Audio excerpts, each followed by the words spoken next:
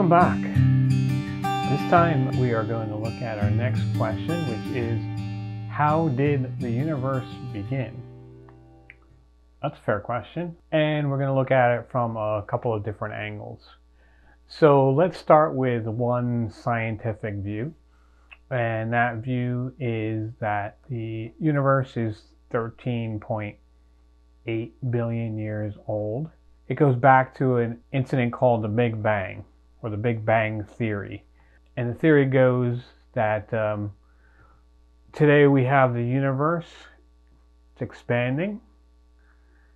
So if we just take it backwards from expansion, it's going to go back all the way to a single point. And then at that single point, that's when the universe began, all the physical matter and energy. And before that point in time, we can't see any further back.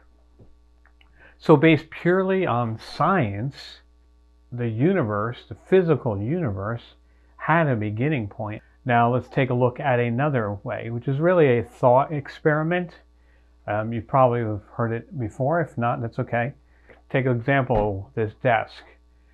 Did this desk create itself? And obviously the answer is no. There was something that came before this desk, whether it was the tree that was used for the materials or the person that formed that wood into a desk. So we have something that came before it. And so if we look at that tree or we look at that person, we know that something came before them, their parent or the tree seed before the tree.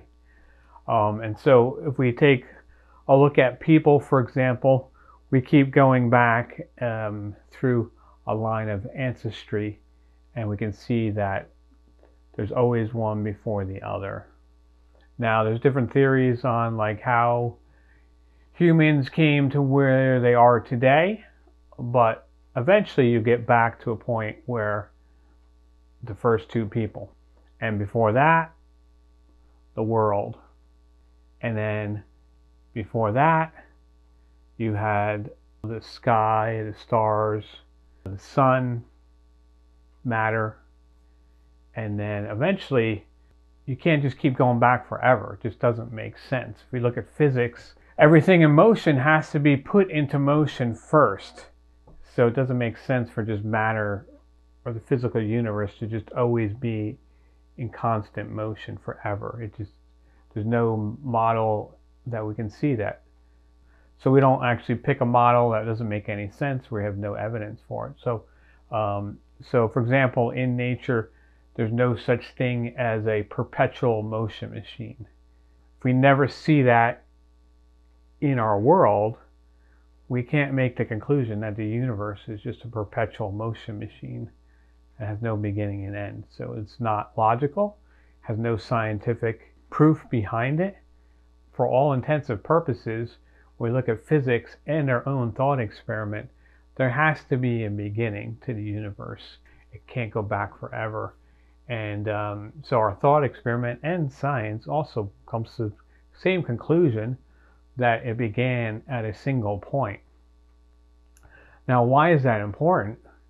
It's because that makes sense with the idea of God. If you look at Christian point of view, that's exactly what the Bible says, is that everything came from a point.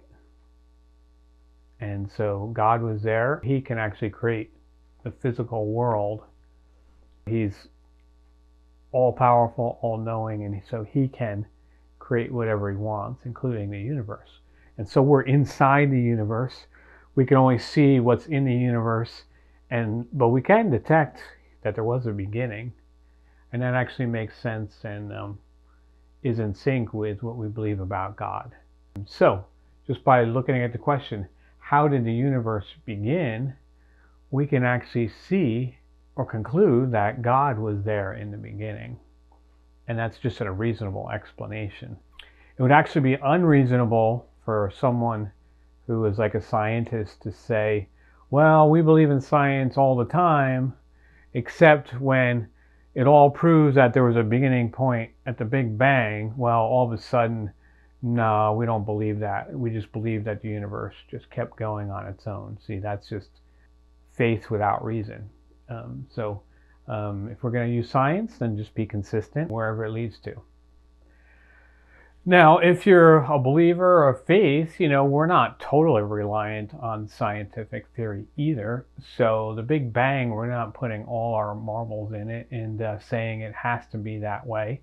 So for example, let's say some people have speculated this idea of the multiverse, where there's multiple universes come and go, come and go.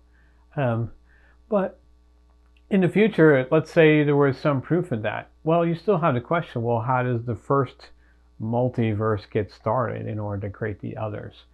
So it doesn't really hurt our faith at all. If the Big Bang itself was proven not to be true, it doesn't hurt us.